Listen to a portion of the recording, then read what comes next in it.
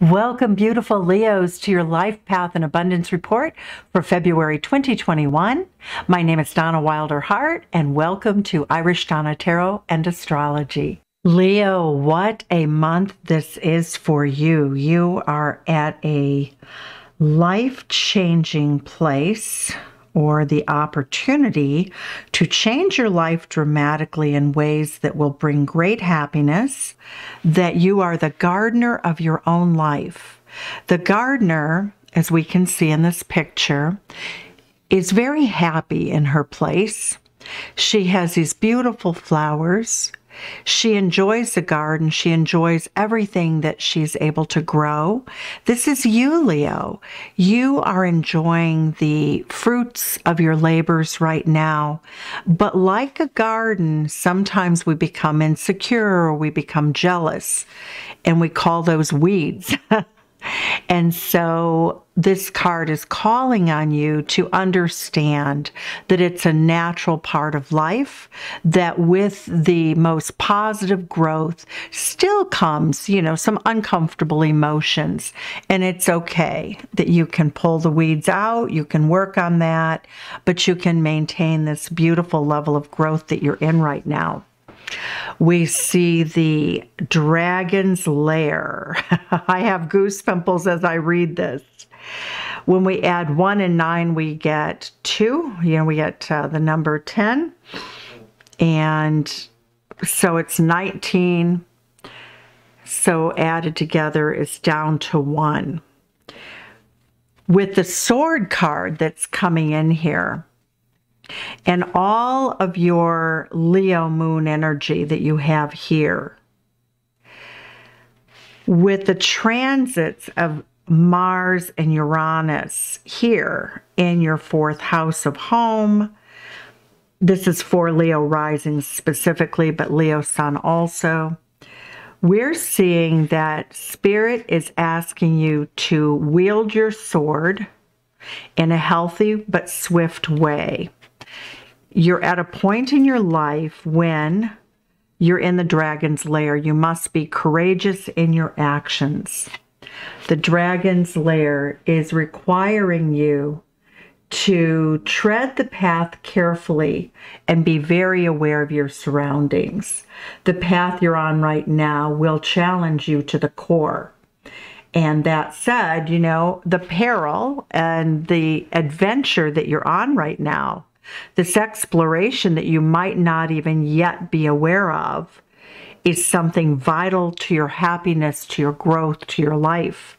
But it won't be without a certain amount of peril. Anything that we do, any venture that you enter is going to be unknown to you at this time. The sword is once again sort of like striking the sword at the time when you're separated from your mother in the womb. It separates you from what was once a life-giving force into being able to make it on your own. The sword is something that helps us cut away that which is not necessary, that which does not serve us. When we think in the tarot of the swords cards, we always think of the Queen of Swords because she cuts away, anything that does not serve. And so you're going to be asked to be very courageous right now, to really be mindful of that you do, so that you don't, you use good judgment. Your ancestors are calling on you from the mountains to stand your ground, Leo. When we look at the astrology, it's quite stunning. Most of you who follow tarot and astrology know that you just had, a full moon in Leo. So we look at you here, Leo, and we have the 9 of fire. The 9 of fire means that you're working very hard, but look at what she's creating. She's creating stars. This creative effort is moving you forward, Leo. In your 7th house of partnership, now I would say for many of you, this could be a business partnership, especially if you're a Leo ascendant. A business partnership, It could be your advisors, lawyers, doctors, people who have a legal responsibility to protect you and help you, along with marital partners or significant others. Right now, you are so blessed. You have the sun in Aquarius. That is a life force in Aquarius. And you are coming in with this sun-moon sort of conjunction, this energy of really being at peace with yourself, feeling like for maybe the first time in your life, you have a clarity of purpose you've never had. And now you're sharing that vision with the outside world, and it's very enlightened. Saturn means that you take this very seriously. You have a partner that you are so blessed to have. Whoever this person is in your life, for most of you, it will be a significant other.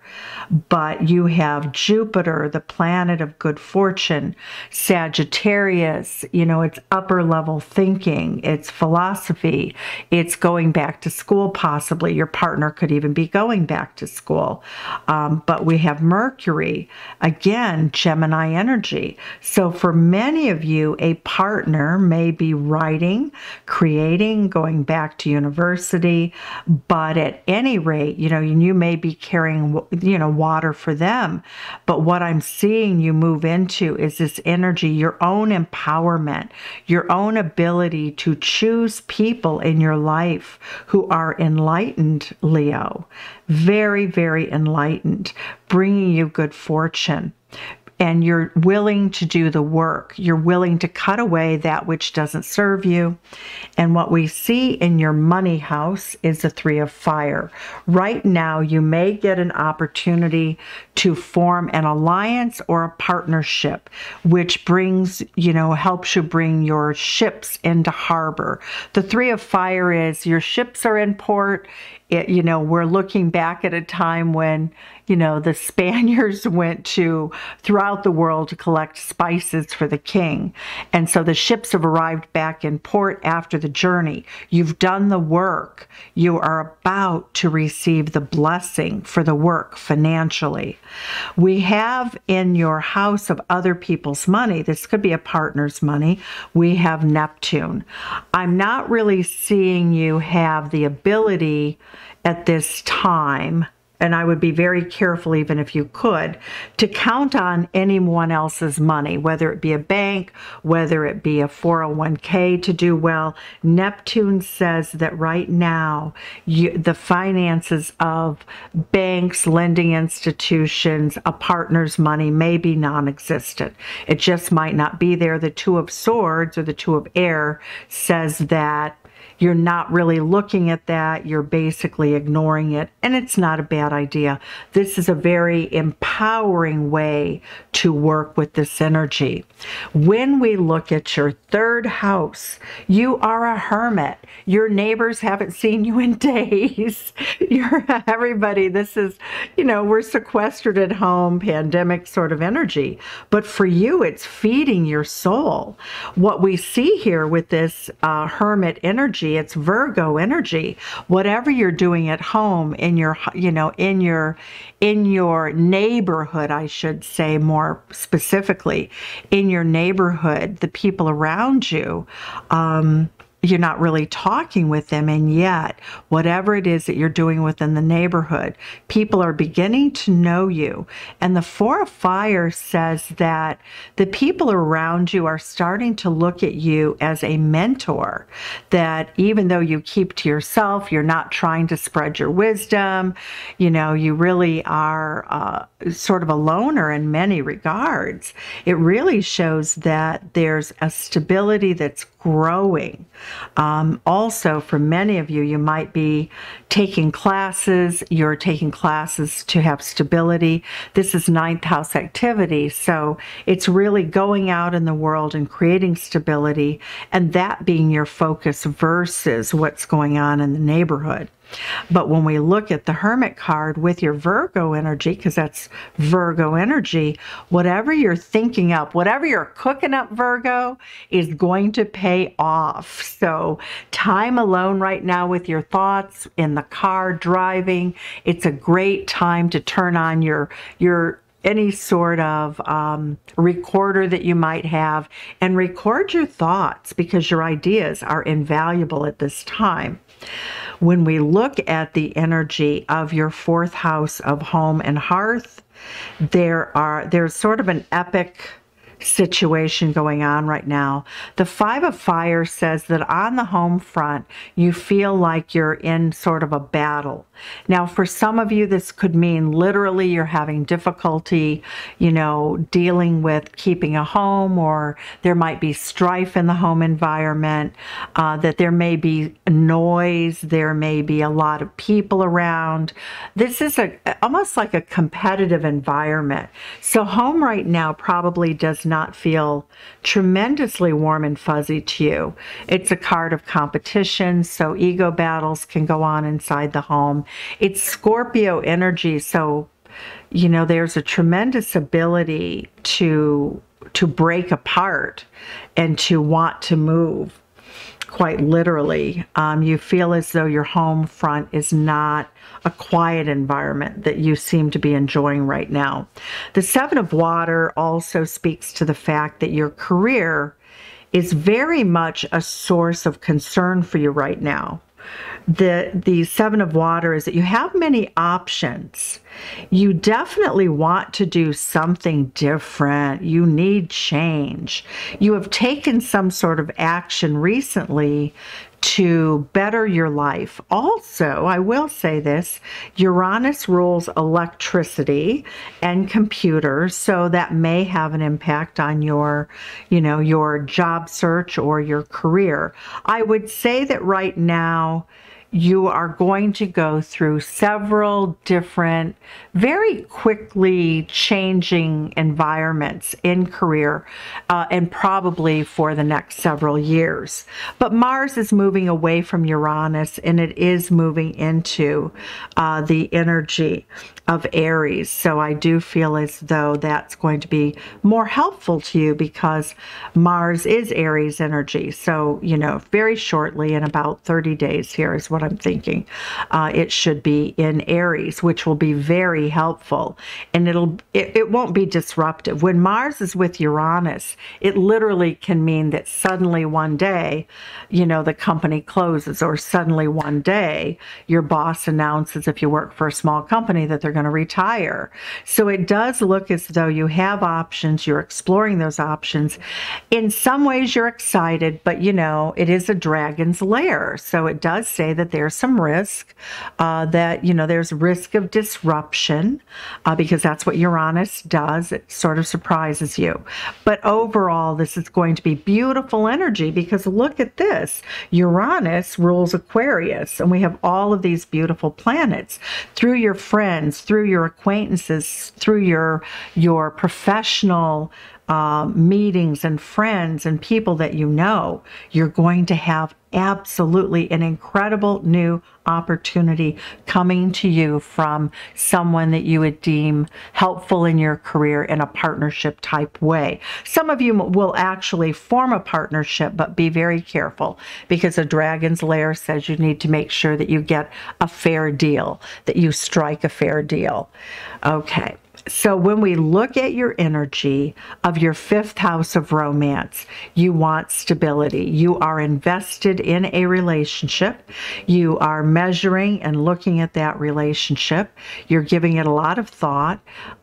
This is romance. This is creativity. If you're working on a creative project, you may collaborate with people from different cultures, somebody you knew at college, somebody who is willing to invest with you. But the Four of Air, this Gemini energy, says that the better luck that you have right now will be in dealing with like university environments or people who are more sophisticated or more well-rounded in their world look and their viewpoint of the world. The Four of Air really speaks to the fact that right now you don't have this feeling that Your friends are really people that need to be in on this. So Four of Air says that that piece is sleeping right now. So when you look at your creative aspect, your romantic aspects, it looks as though you're very invested there. It's an appropriate place to be invested. And whereas when you look at the 5th to the 11th house, the friends and the people around you in the work environment or your associations of any sort it's really in sleep mode. Basically, Four of Air is healing. You know, we see the soldier laying on a coffin, so you're just not going in that direction. You're not giving people information in that regard. You're not telling the world what you're doing. You're keeping things to yourself.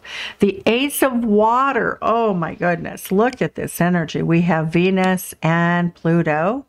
The Ace of Water, you are ending one aspect of your work life, Leo, and you want something and you are requiring something that makes you very, very happy. It does look like with the Venus transit through Pluto, you may have been offered a new form of income, a new way of making a living, a new way of, using your Virgo energy to really bring beauty and love and transformation into your life. This also can mean a bit of a windfall. It could mean that even if you are ending a career, you could get a buyout. You could get a bonus, if you're ending your day-to-day work life to go to something better. It can be, when companies say, well, we want to have older people leave the workforce so that we can make room for others. It would be money attached with that. The 6th house is the Ace of Water. It looks like you're loving this energy. Capricorn energy also inferring it's very career related. For some of you, you could be getting a loan to start a business. For others of you, I really think it's going to be money that you're receiving upon departing a company, or money that you're going to receive in terms of looking at maybe even some self-financing of some sort. When we look at the energy of your 12th house, 7 of Air, I don't think that you're feeling terrific in terms of your body.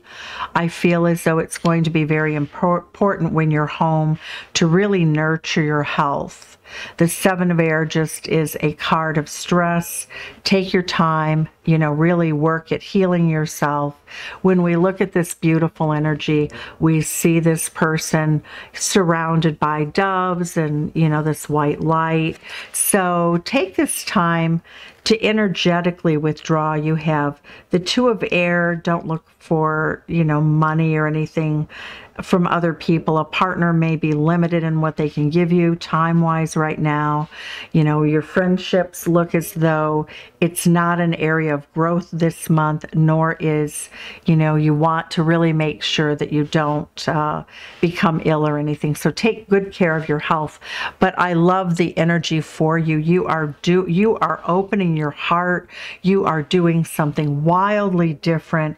You are following a level of dreams right now, Leo, that you have never had the chance to enjoy in the past. Your abundance is right here, your 7th house. It could be a partner, a marriage partner, a lover, significant other with whom you live. You could be stepping into a marriage or a long-term committed relationship. There's an abundance of energy here. You could be relocating to be with this person, but your area and source of abundance is that 7th house for you. Just Jupiter is there, Saturn is there. Whatever you're doing with partnership in your life right now is going to be with you for a long time, but be mindful. Sending you love from Chicago. Send some back. Enter the contest. I'm giving away 4 free readings tomorrow. So take care. It's going to be the 1st of every month. And thank you so much, Leo, for joining me here. Take care. Bye-bye.